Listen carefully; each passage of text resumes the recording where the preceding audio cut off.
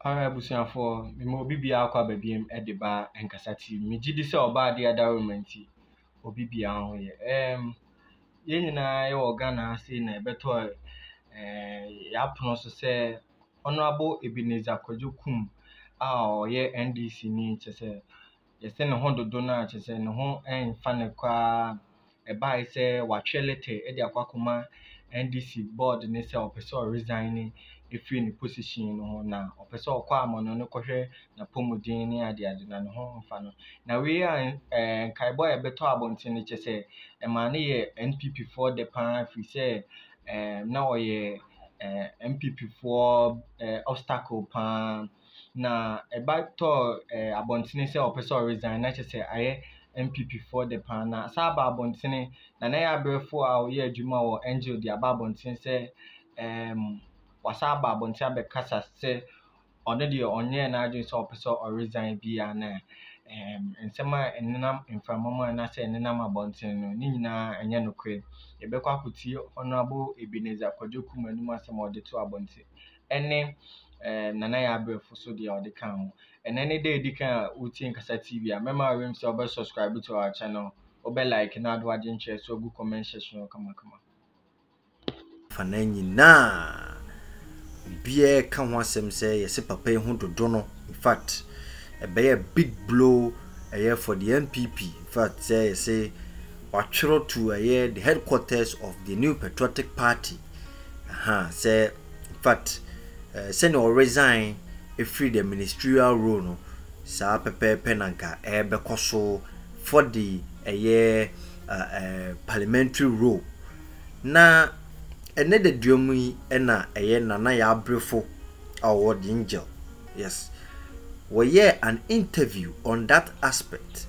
Yebekaya, there has been a lot of noise surrounding papai resignation ya na amanfo look forward to because by elections are koso atasen nofa every city no na amanfo ka ho nsem bebre se ahanta west wono ye papa Ebenezer Kwajokum were renewed by a just marginal vote kakra bi nhyeda nye gidigidi bi antino se by election se be ba ho dia na chese e de asem kese na ebre the NPP because of the asen offer aye a very big case study for them tino na abe necessary say ye papa yi se ne amanfo kansem say even ono ano in fact o tu kwan akwamana ne akohwe ne ho yare na yare no aye so very important na e wose woko na ene se me kan na ya brefo an interview ono ankasa na wa break silence on this particular news some wo chere se wose sansem ni nyina wate yes na ne ho dodo no nipa de obi ne won ma every machine cry repair enti if ne ho dodo no na in fact na ne ho nye basese no ne ho ya wonye onbon na dwumpo bia se or be resign every parliament na sasem ni nyina ye fa ne se horse na se ntro fallacy false quack na se ansem na akoso abontin nyina no osi yembontungu na ono no ne ho oden na momi ntie ne se ni obi oyare no anya hwekura no obeti se ni nimu no obehu trenches kakra obehu breakages kakra obehu some ibi science bi a chese da bi papa yi ne kasa kura kire se oyare tumi nti asema ono ankasa o breaki silence on this particular resignation akoso mi ko TV. And he's wondering why he went to the Western region to speak to the family. Ebe prudence ni ono ankasa ebe din komo. Honorable, good evening. Good evening. Honorable Kwajokum na mnene kasa yana. Mpochenjo. Honorable Bakwaze. Nyamena do maramu ye.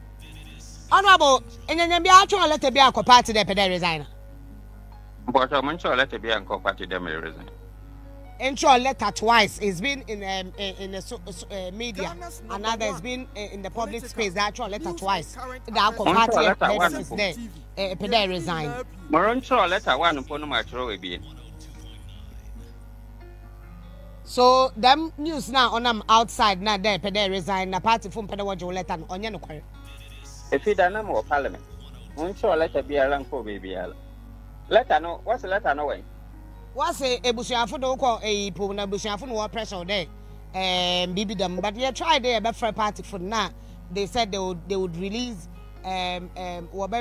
release a statement this week, but they are not commenting on whether you've written a letter or not. On your no car, Montreal let can come over. Honorable Bibi, you okay? Me okay. Now Friday we call Parliament. So Angel TV one reporters one by Parliament Friday. We have a reporter there. After that Friday we whom Parliament. Call Parliament if that in good health. I was in Parliament. But so it's there. For say 1 year by election, natural letter. How do you feel?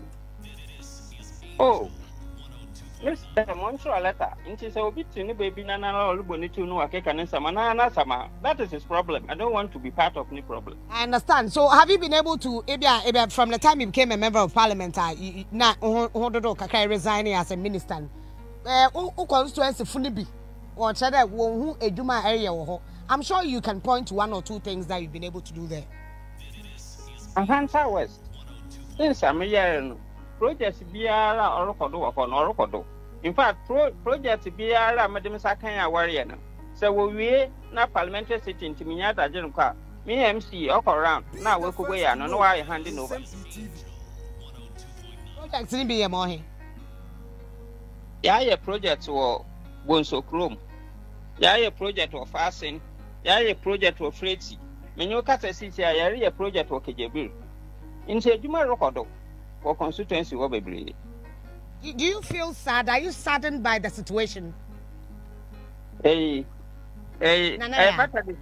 don't feel sad. I don't feel sad at all. Why should I feel sad?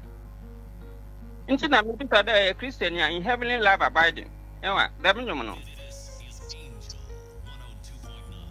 Right. So, would you contest again 2024? Now 2024, Yendru Wana Yedru. And the quite on Character Party nomination at the moment, see the way for Offan constituency. But one on your Offan constituency, and it's a strong MPP seat. What I say? It's a way for Offan constituencies, or on your Offan constituency, or a strong MPP seat. By art to put there, MC or Hono Super seat. One way nomination, Niti MC, yes, or permit sitting, no other going.